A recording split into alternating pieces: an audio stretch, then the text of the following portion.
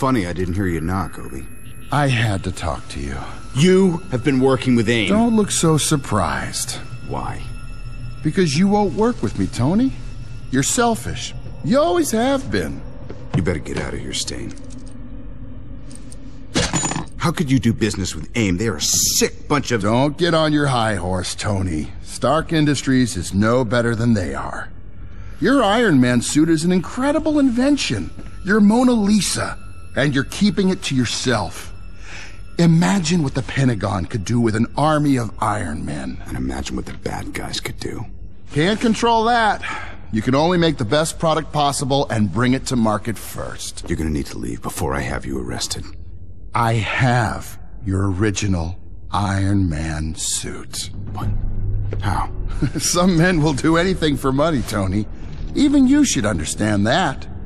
The suit is a marvel. Only one problem. No power source. Even money, it seems, can't produce one. We've tried.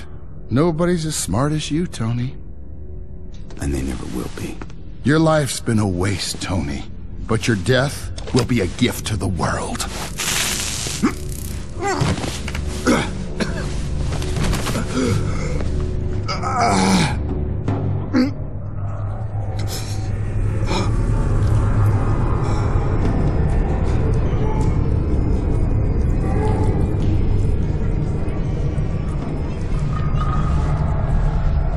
Tony, it's Rhodey. They've got Pepper. So, Iron Man the game. This, I thought it looked just like the Xbox 360 version, but I read that this is a port from the PlayStation 2. Here I'm trying to demonstrate the impact punch from falling from a long distance down. The game is pretty good. The visuals are okay. You know, it's not Xbox 360 visuals, but it's okay. I like it. I'm playing the game on easy, and this is the beginning of the last stage where, as you might have heard, Stain kidnapped some Pepper Potts. So I guess I wasn't able to do the power punch on the floor, so I'm just gonna keep on playing.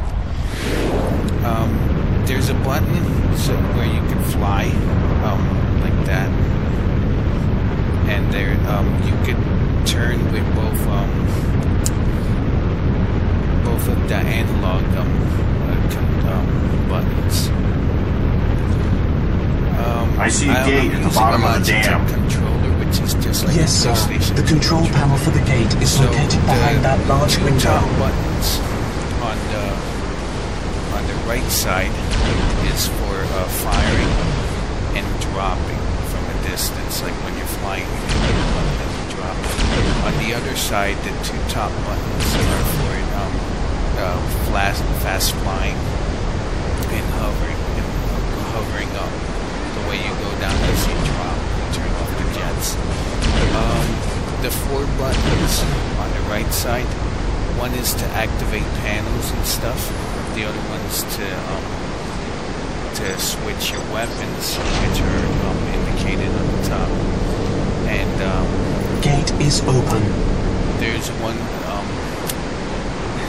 one button to exit and like skip stuff and to take knowledge and not knowledge.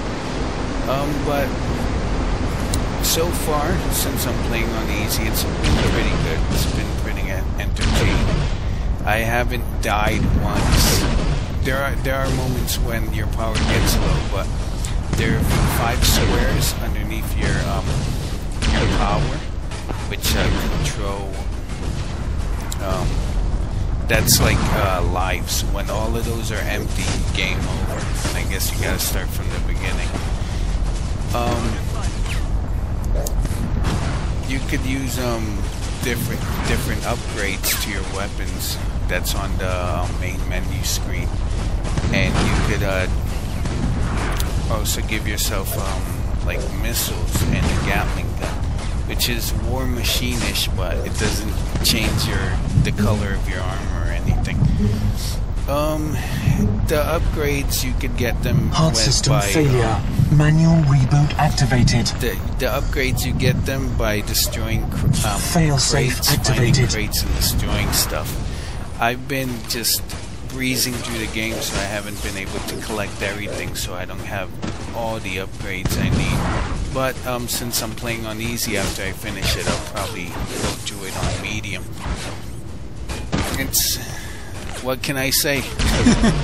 I think it's a good game. I'm sure a lot of people find it monotonous and repetitive, but I like it. I like it a lot. Alright, so the game, I got it at Target for $20.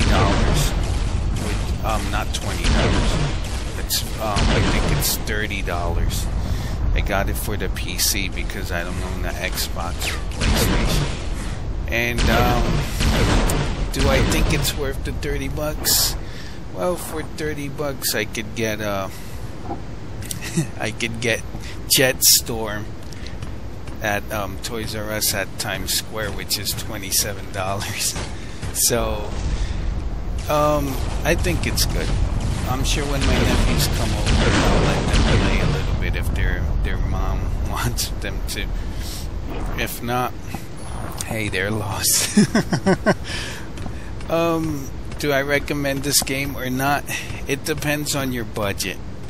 So if you got a Xbox or a PlayStation, this is a PlayStation 2 port as mentioned.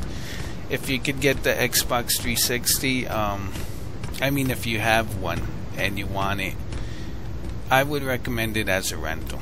Don't spend $40-50 that a PlayStation 3 or an Xbox game cost.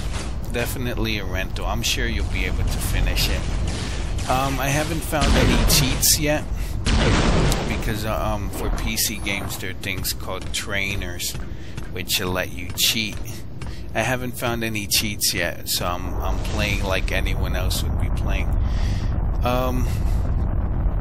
So yeah, with the hype of the Iron Man movie, I decided to buy this, and I don't think there's been a good Iron Man game out. There was Iron Man Exo Manowar for the PlayStation 1, and I think for the Game Boy there was an Iron Man game. This is almost the end of my video, so I'll leave you there. So yeah, do it. Buy, rent it or buy it. See you guys. Bye.